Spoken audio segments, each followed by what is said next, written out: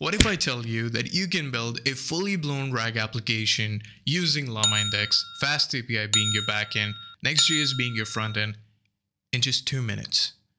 In just 2 minutes, you can build everything that we have built in this playlist and the generative AI playlist in just 2 minutes by leveraging the Create-Llama command. So let's try and do it.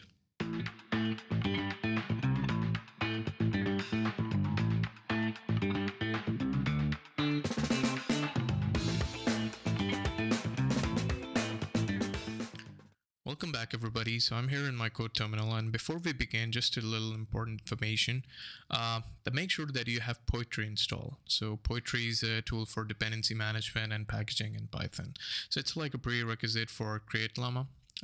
If you don't do it, and if you go ahead with Create-Llama command, it's just going to stumble in between and you'll have to start over again. So just make sure you have that as a prereq. So I'm just going to type in Create-Llama. So it's going to ask me a few questions. What is your project name? Let's call it text app. All right, so here I have which template would you like to use. Do you want to build a chat application, a community template, example using a Llama pack? So let's go ahead with the chat template. Which framework would you like to use, Next.js, Express, or Fast API? I'm a bit biased, so I'm going to go ahead and choose Fast API. Would you like to generate a Next.js frontend for your Fast API Python backend? Surely yes. Would you like to set up observability? For now, no. Please provide your OpenAI key. All right, so there we go. And which data source would you like to use? So that's also one great feature. No data, just a simple chat or agent. An example PDF. Use local files.pdf.doc.docs. I think I'm gonna go with just an example PDF. Would you like to add another data source? Nope. Would you like to use Llama Parse? Improve Llama Parser for RAG, requires API key. Surely I'll take it. Yes. Please provide your LlamaIndex Cloud API key. There we go. Would you like to use a vector database? Another great feature. I have all these configurations here. If I need MongoDB, PostgreSQL, Pinecone.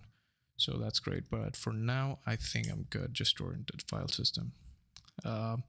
Would you like to build an agent using tools? If so, select the tools here.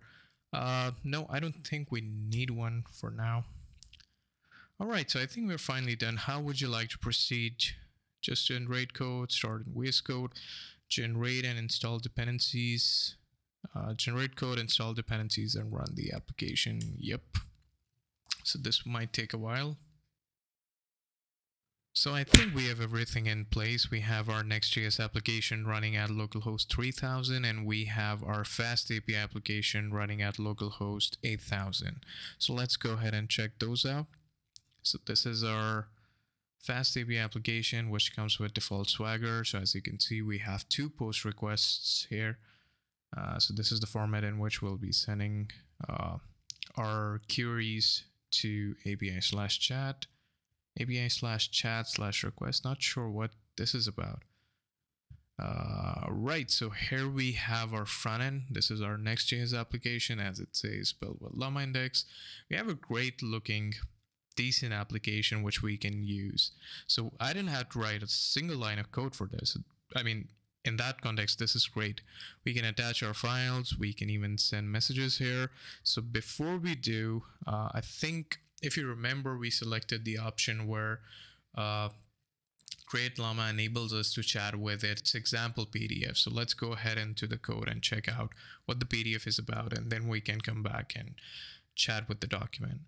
So within the code, we have 2 segregations. We have the backend and we have the front end. So within the backend, as we can see, we have data over here. We cannot open this here, so I'm just gonna go ahead into the file system and open it. All right, so this is our PDF, and this is about physical standards for letters, cards, flats, and parcels. So we have a couple of descriptions over here and references over here. So this is nice. Let's go ahead and talk about physical standards for cards. What are the physical standards for cards? Nice. And we have streaming on as well. And there we have it, physical standard for cards as outlined by, all right, still generating.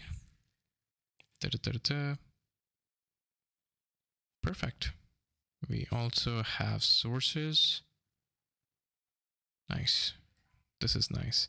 So cards must be rectangular, minimum dimension, seems elaborative. Let's go ahead and ask something else. All right, what is uniform thickness? What is...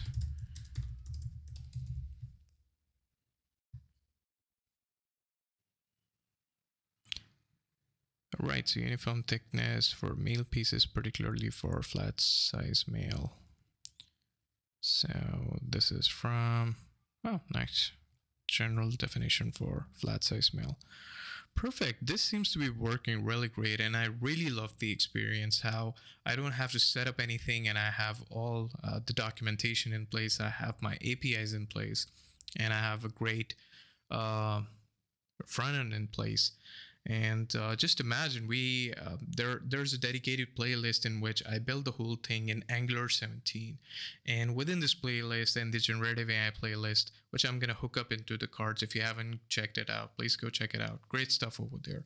But the point is that we spend an ample amount of time doing so. And the progression in the AI landscape is so commendable that we can just generate everything through a series of commands.